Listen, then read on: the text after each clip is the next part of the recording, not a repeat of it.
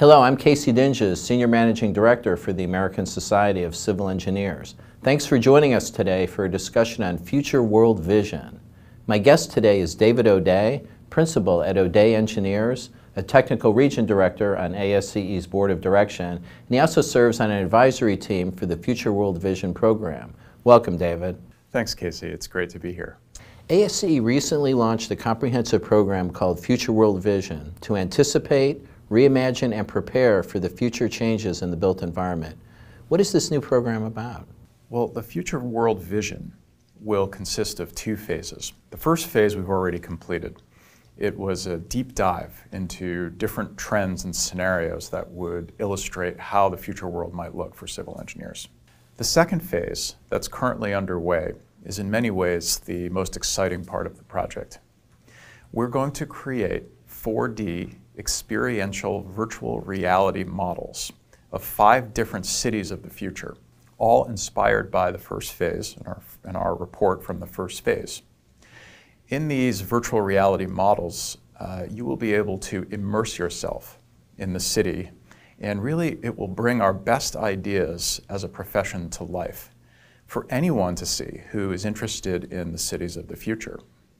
We hope that this will engage and inspire our peers, other stakeholders, and most importantly, the next generation of civil engineers who need to be prepared to cope with these eventual futures.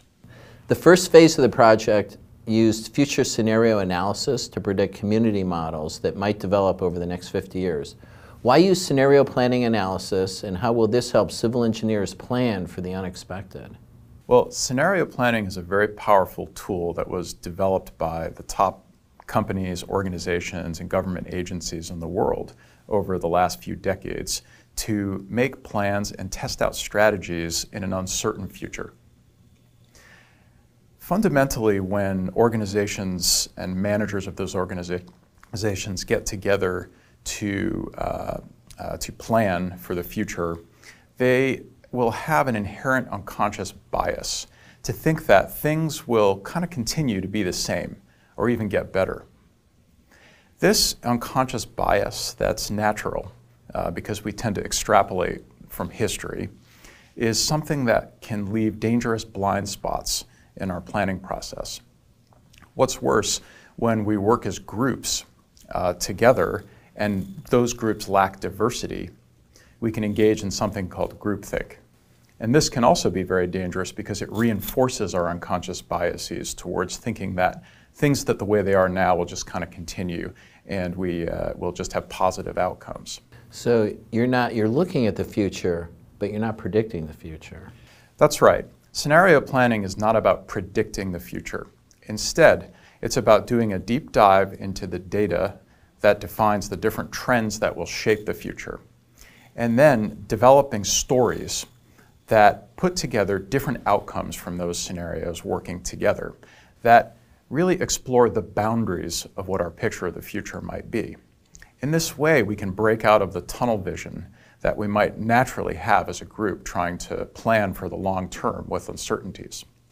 So in our process in the Future World Vision, we had to look at trends like climate change, smart cities, sea level rise, automated construction technologies, artificial intelligence, and think about how these things might play out over 10, 25, and 50 years.